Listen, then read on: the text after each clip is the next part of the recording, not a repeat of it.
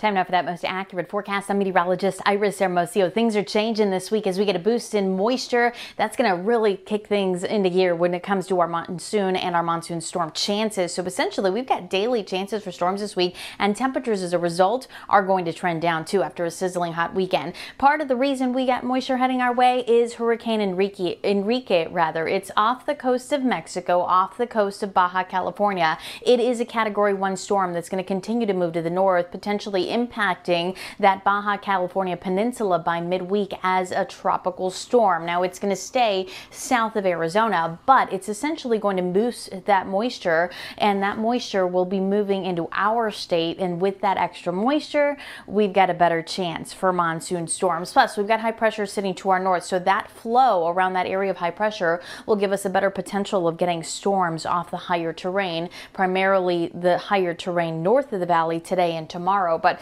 even to our east, more storms over those mountains, and the potential is there for those storms to move off the mountains and into the valley essentially every day. But the moisture really starts to surge in Tuesday through the rest of the week. So we've got a chance for storms today, but those chances get better Tuesday, Wednesday, and then Thursday. And essentially, notice we've got daily storm chances in areas surrounding the valley, with that potential for storms to move in every day as well. A 20% chance for showers and storms in the valley this evening. Then that chance peaks at 50% Tuesday, Wednesday, and Thursday, and we'll keep a 20 to 30% chance for showers and storms Friday and into the weekend. Those storm chances a little bit better even in the high country, especially Tuesday and Wednesday, Flagstaff, with a 70% chance for showers and storms. Now, that means with daily storm chances, we've got to be on the lookout for all of these hazards: high winds, the potential for blowing dust, even some small hail. There's also a risk for some flooding, at least in some of those burn scar areas over the higher terrain. For the valley, a moderate risk for flooding, not expecting that to be as much of an issue, but